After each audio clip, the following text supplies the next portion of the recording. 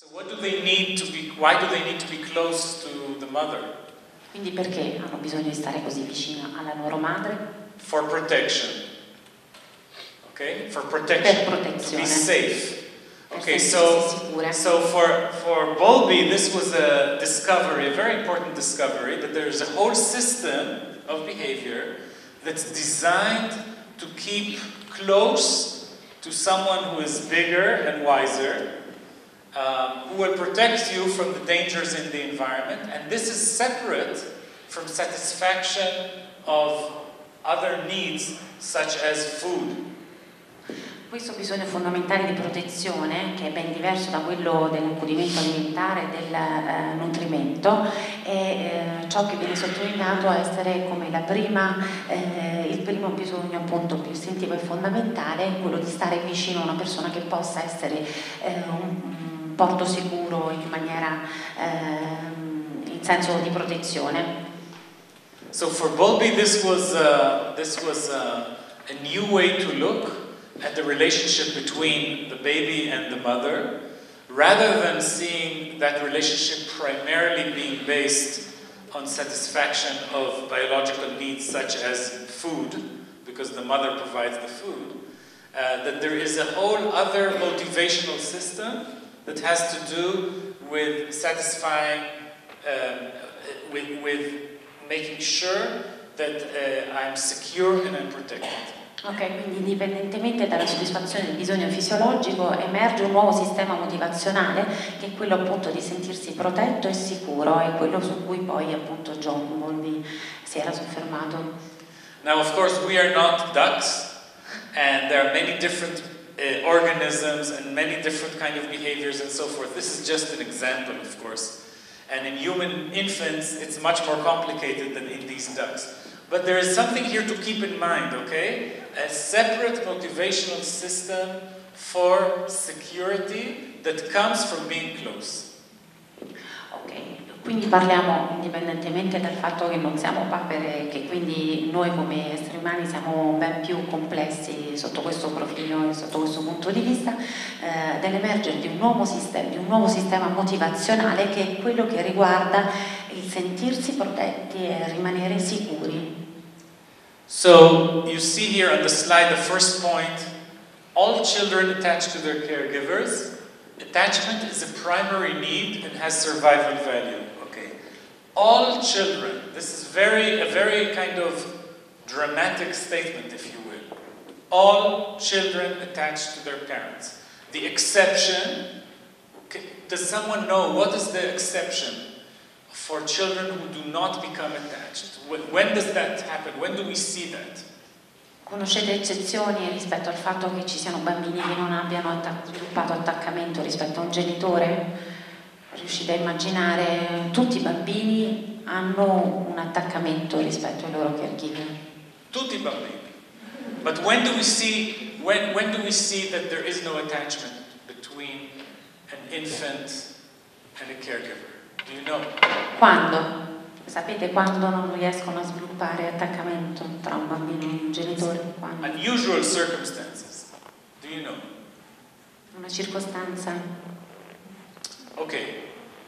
So I'm talking about, the only case when we see lack of attachment are babies that are raised in institutions when there really is no attachment figure. There is no one who is stable enough to form an attachment to, when they have, caregivers that come and go, people that are strangers to them. Then we see babies who are unattached, and that is a very, very serious deviation from normal development. Ok, l'unica seria deviazione, quindi l'unica eccezione a questa affermazione così drammatica è quella che riguarda i bambini istituzionalizzati che, non avendo una figura di riferimento unica, bensì più figure che vanno e vengono, a cui non possono attaccarsi in maniera specifica, hanno una mancanza appunto dello sviluppo di questo sistema.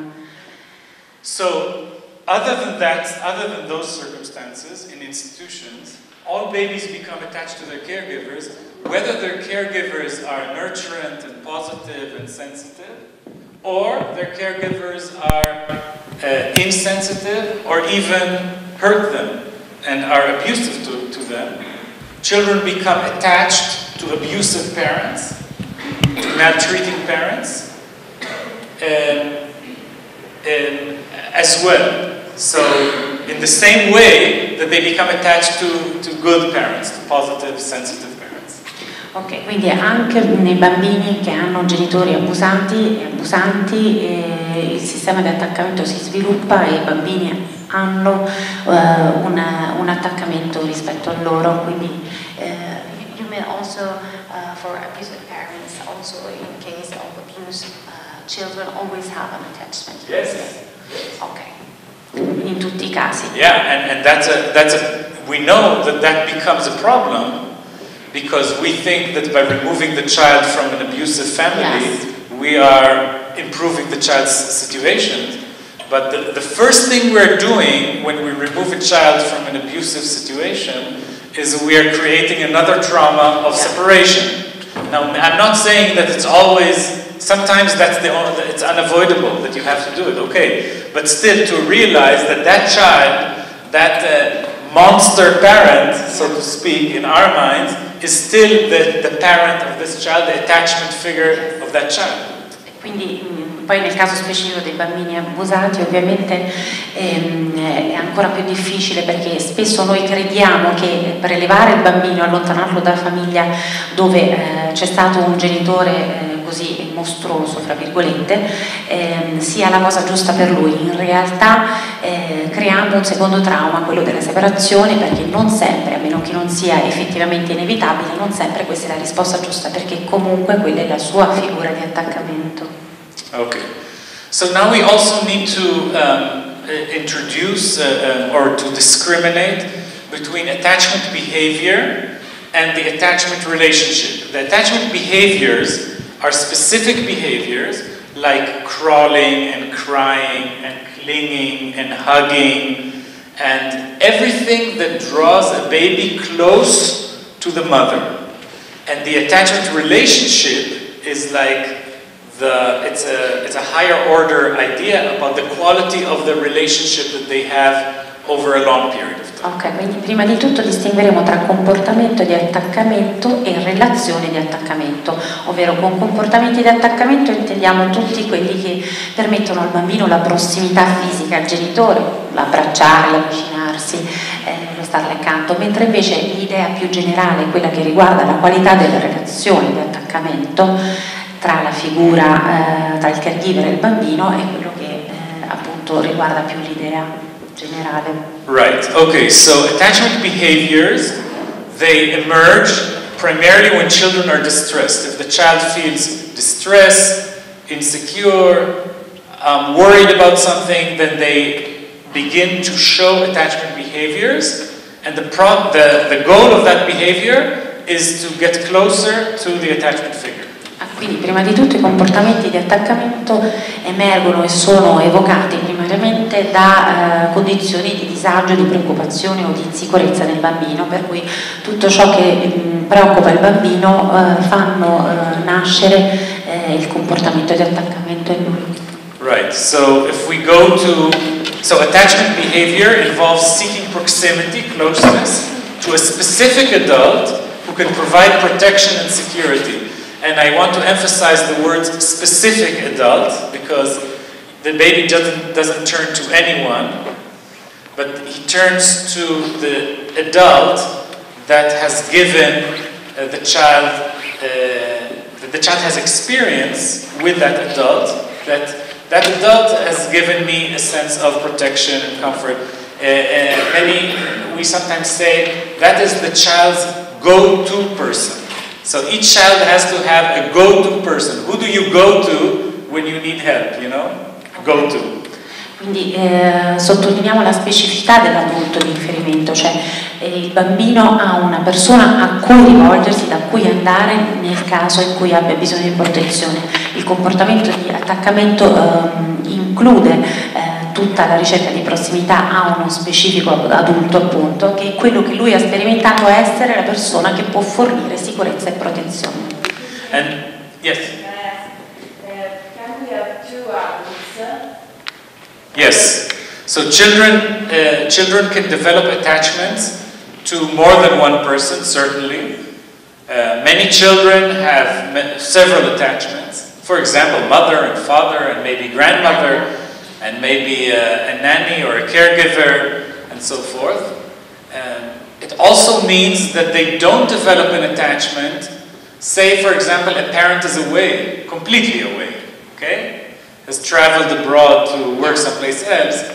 You know, even if it's the mother or the father, there's nothing, the child will not develop an attachment to a parent who does not actually respond to the child. It's based on the actual experiences of getting a response to your needs. And you go to that person who in the past has provided you with that need of security and so forth. Ok, e ovviamente il comportamento è in risposta a un comportamento specifico per cui il bambino ha avuto esperienza del fatto che rispetto al suo bisogno ha trovato una corrispondenza. Nell'attualità come nel passato ci possono essere molte figure di attaccamento, pensiamo alla nonna, al papà, alla mamma, ma anche alla tata, o quando un genitore per esempio viaggia, è fuori per lungo tempo, per lavoro, e ha la possibilità di riferirsi ad altre figure di riferimento. So this last point here is important. The caregiver serves as a secure base for the child's exploration and as a safe haven in times of distress. So a secure base is you leave the secure base because you know that there is a security, and you go back to it as a safe haven, as a place that is safe for you. Quindi il caregiver funziona sia come una base sicura per le esplorazioni del bambino e quindi per tutte le fasi in cui lui si deve allontanare, ma anche come un rifugio sicuro nei momenti di disagio a cui il bambino, una volta lasciatolo, può sempre riaccedere e ritornare. So I will give you an example now of secure base. Vi darò un esempio di base sicura. Okay, so the situation here is this is a dancing class for little girls. They're about 3. And there's a mother that is sitting on the side, and the girls are dancing, and then suddenly something happens. Ok, vi mostro un video in cui c'è una classe di ballo delle giovani bambine, about 3 years old, di circa 3 anni, c'è una mamma seduta di lato, ora vi mostro cosa fa durante una lezione di danza.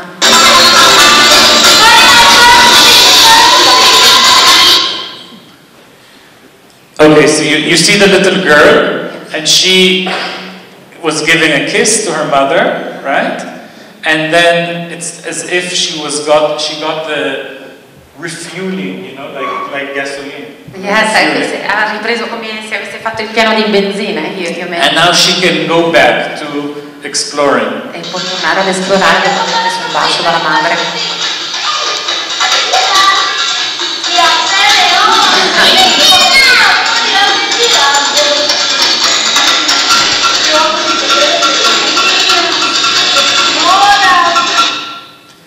Did you notice what just happened? What happened? Che cosa è stato? She looked at her mother, right? Okay. So it seems, you know, like she's walking around the room and she forgot. People say, oh, they forget, okay? Yeah. Of course, they didn't forget. And she has a quick look to see where mother is. Ok, sembra che si fosse dimenticata di tutto, invece con uno sguardo veloce ha riguardato la madre.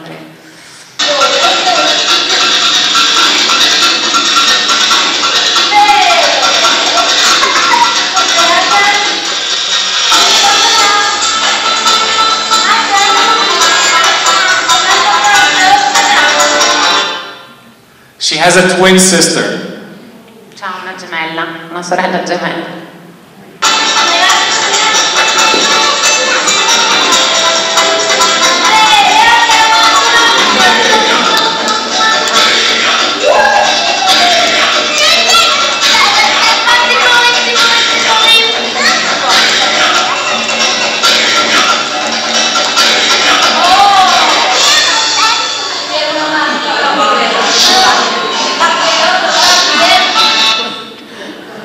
Okay. her child. She also wants a little bit. Okay, but it's also lovely to see that this third child, who wants a little bit of a mommy, but it's not her mommy, she doesn't, of course, she doesn't come and hug and kiss like the girl. She comes and shows that there's something with her finger, you know, wrong, and as if she's something hurting. So she approaches her, but of course in a different way. Ok, è molto carino vedere questa terza bambina che, non essendo ovviamente lì con la sua mamma, però invece di andare lì ad abbracciarla come hanno fatto ovviamente le sue figlie, approccia questa donna in maniera diversa e le mostra qualcosa sulle dita dei suoi piedi, insomma, si avvicina comunque anche lei. And yesterday we were watching with Magda and Ayelet and Anat a video of a child who was hugging very closely and very intimately Magda. And of course, well, it's understandable because it's Magda, you know. But no, seriously, this is of course quite unusual for children to show strong attachment behaviors to non-attachment or unfamiliar, well, Magda is not completely unfamiliar, but to unfamiliar people. And you could see that this little girl, even though she goes to this mother, she doesn't hug her and kiss her like her daughters. There's a distance in a way. There's a kind of formal. A little different way to approach, a way that is more appropriate. Then if she would now go and hug the mother like her daughters, this would be very unusual.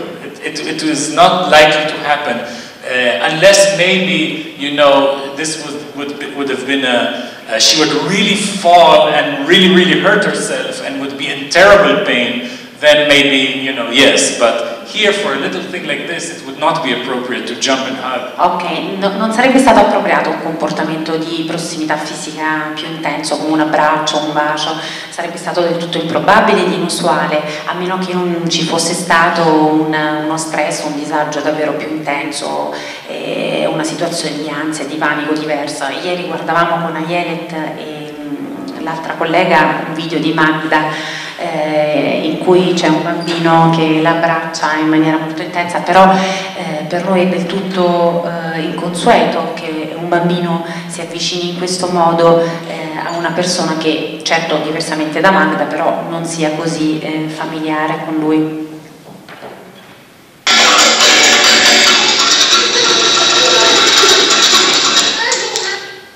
Okay, so now a little bit ahead, the little girl, she fell down and hurt herself. Adesso la bambina è caduta e si è fatta male. And the mother goes to her. E la madre si avvicina, va da lei. It's not very serious. Non è vero.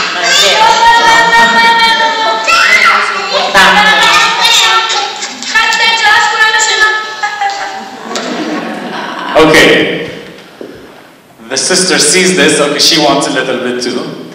La sorella l'ha vista e non vuole andare anche lei un po' da lei.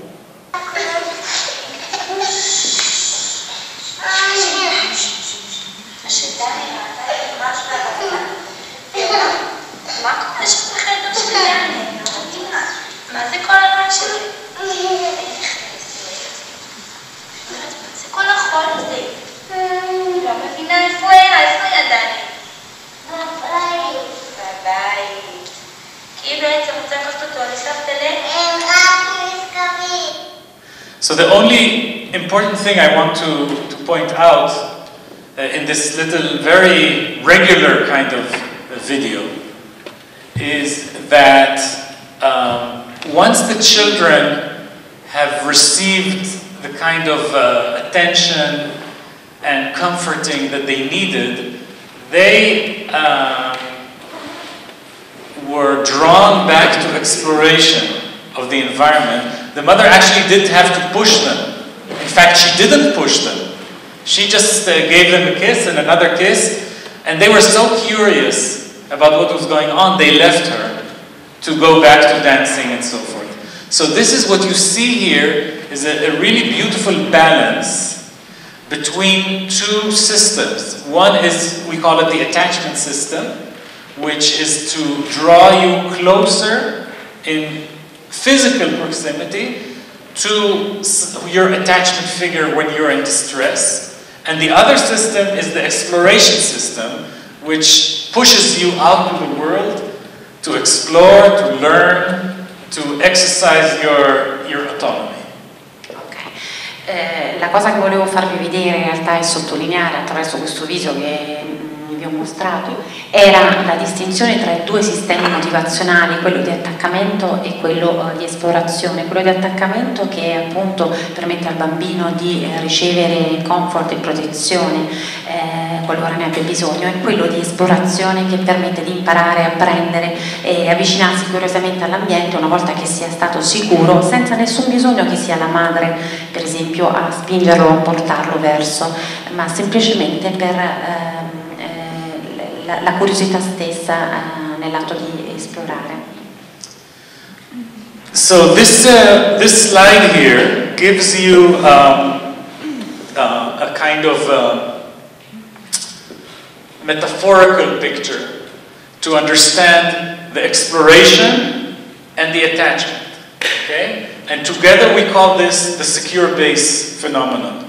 The exploration is you use your secure base, your mother, your father, your spouse, whatever, to go out to the world. I need you to, and the child needs the parent to support their exploration, to watch over them, to help them, to enjoy with them, and to delight in them, okay?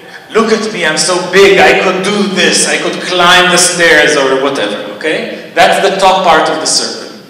Ok, questo è un'immagine metaforica di quello che stiamo dicendo, cioè di come il bambino possa, se supportato poi ovviamente da una base sicura nell'esplorazione, sentirsi sicuro di appunto di poter approcciare anche l'ambiente. Quindi questa è la prima parte ovviamente del semicerchio che stiamo guardando, quindi dice mi guarda, mi aiuta, riesce a piacevolmente a godere con me delle cose